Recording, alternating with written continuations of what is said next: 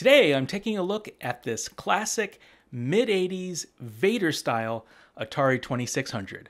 We're going to clean it up, make it look beautiful, and give it a composite output mod so we can play it on a modern display.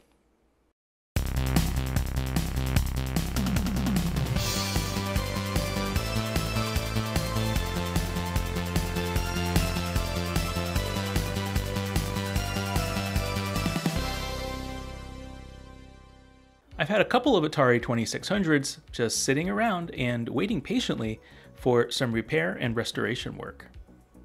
The one I'm going to work on today is this all-black Vader model, so called because it resembles Darth Vader's helmet. This style of Atari 2600 was produced between 1982 and 1985. Now the main thing I'm going to do is convert it from an RF modulated video and audio signal over to a composite video signal with a separate audio channel. And as you can see, this unit is quite dirty, so we're going to give it a good cleaning as well. To get started, we first need to open it up. So that requires taking out a few screws from underneath. And we do need to get under this EMI shielding, so we'll twist these tabs and remove that as well. You'll notice that we have 3 chips. This here is the Atari's 6507 processor, and this is the Riot chip. You'll notice that there are no dedicated RAM chips on board, so this chip provides the RAM and manages part of the controller I/O in a single package. And this is the television interface adapter, which is better known as the TIA chip. It's the chip responsible for producing both the audio and video signal. So it's the one we want to focus on for our composite mod. Now if you look at the TIA chip, you'll see that the audio and video signal come out of the chip and are combined together. From there, the signal's fed into the RF modulator, which modulates it so it can be picked up on either channel 2 or channel 3 on the TV. So what we need to do is first separate the audio and video signal. If we don't do this step, the video signal will be noisy and unclear. After that, we need to take the RF modulator out of the picture and replace it with a video amplifier circuit. And finally, we need to output both the video and audio signals to an external connector that we can plug into our display. Alright, so to figure out how to separate the audio and video, the best place to turn is to the Atari 2600 schematic. The Atari I'm modding today is the CX2600A model. So that's the version of the schematic we're looking at here. So here's the TIA chip, and you'll notice 2 audio lines coming out of the TIA, which are summed together, fed into this audio adjustment circuit, and then combined with the video signal. So to separate the audio, the easiest approach would be to just clip one of the legs of this 1.8 kilo ohm resistor, R209. And when looking at the board, R209 is right here. Okay, next we need an amplifier circuit that increases the amount of current coming from the video signal. Notice I said current, not voltage. An easy way to do this is to use a simple NPN transistor and build what's called an emitter-follower amplifier. I walked through this circuit in my Atari 7800 video, so I won't go into too much depth here, but I will point out a couple of things. First, you'll notice that the video signal from the TIA is fed into the base of the transistor. This is the signal that we're amplifying. Next, notice that we're grabbing the amplified signal off the emitter, which is being pulled down to ground. This is what causes the current in the output signal to be amplified. If we were to pull the signal from the collector pin instead, that would have given us an amplified voltage, which is not what we want here since the TIA already outputs the proper NTSC voltage levels. Finally, these resistors form a voltage divider that adds a little extra voltage to the input signal. The reason we do this is because the transistor causes a voltage drop. So this bumps the voltage up a tad to compensate for that drop. Now, if you want to understand this circuit a little more, go check out my Atari 7800 composite mod video. In that video, I hooked the circuit up to my multimeter and oscilloscope and walk through the effects of each step of this circuit as I built it out. To do this mod, we're going to need just a few components. First, a 2N3904 NPN transistor, a 3.5mm audio jack, a 3.3 kiloohm resistor, a 2.2 kiloohm resistor, and of course, our perf board. For mounting, I thought we'd just use a header directly into the pins that the RF modulator was using, and then use these angled pins to connect our board. I trimmed down the header because we don't need to connect all 5 of these pins. And I snipped off 4 angled pins for the board. The perforated board was just a bit too big, so I trimmed that down as well. To do this, I carefully scored the board with an X-Acto knife, and then just snapped it in 2 at the score mark. I then filed down the rough edges that were left over.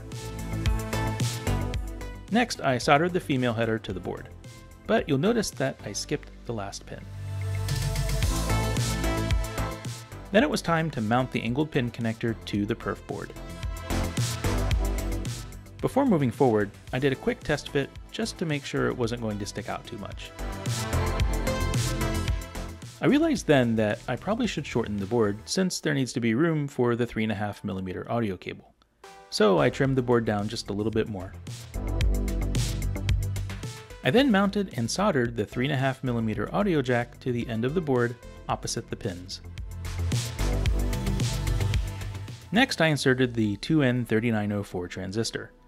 The base and collector connect directly to pins 3 and 4 of the pin header. So I just bent the legs down and soldered them directly to those pins. I then soldered the emitter to one of the outputs on the 3.5mm jack. I just used the scrap pin that I pulled out from the connector earlier as a conductor. Then I soldered in place the 2.2 kiloohm resistor. One leg goes to the base pin, and the other to 5 volts. And then the 3.3 kiloohm resistor, one leg into base, and the other to ground. The 3.5mm jack needs to be grounded, so I used a piece of wire to bodge it to the ground pin.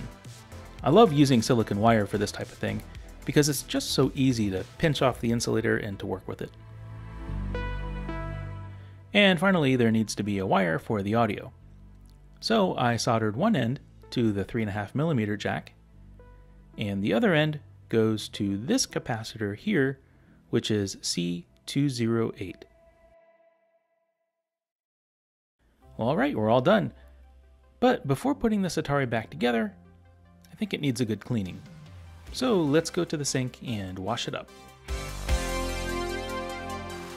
We're just going to give each piece a gentle scrubbing with some warm soapy water.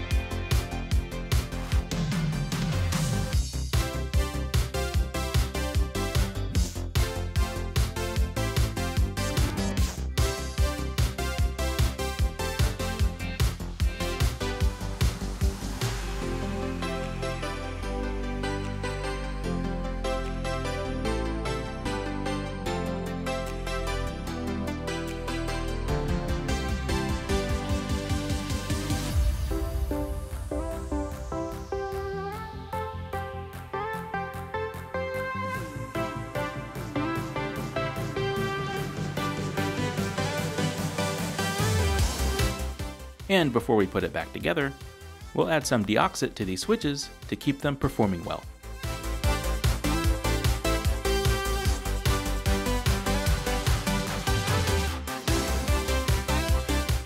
Well, I have to say, this turned out really nice. The system cleaned up well, and despite a blemish or two, it looks really good. But you know, we're not really done until we've verified that it works. So I hooked the Atari up to my RetroTink 5X and an external monitor. And we'll start off with a game of Centipede.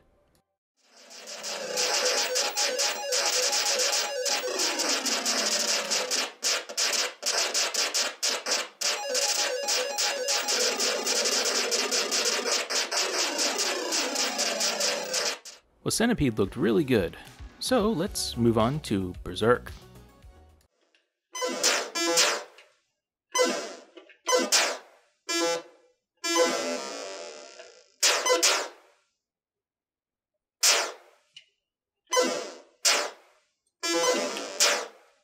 Berserk looks great too, so next let's try out a game of Dig Dug.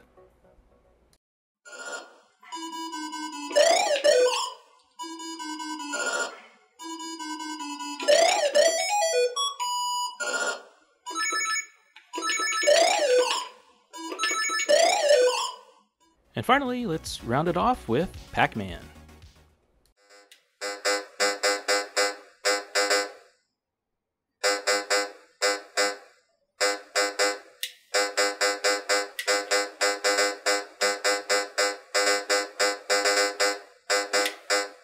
Well, alright, that was a lot of fun.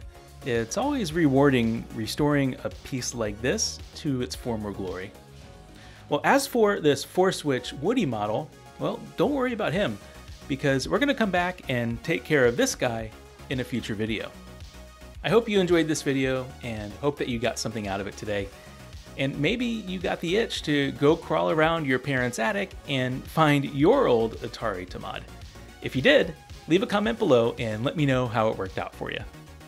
Alright, that's it for today. I'll see you next time. But until then, go make something cool.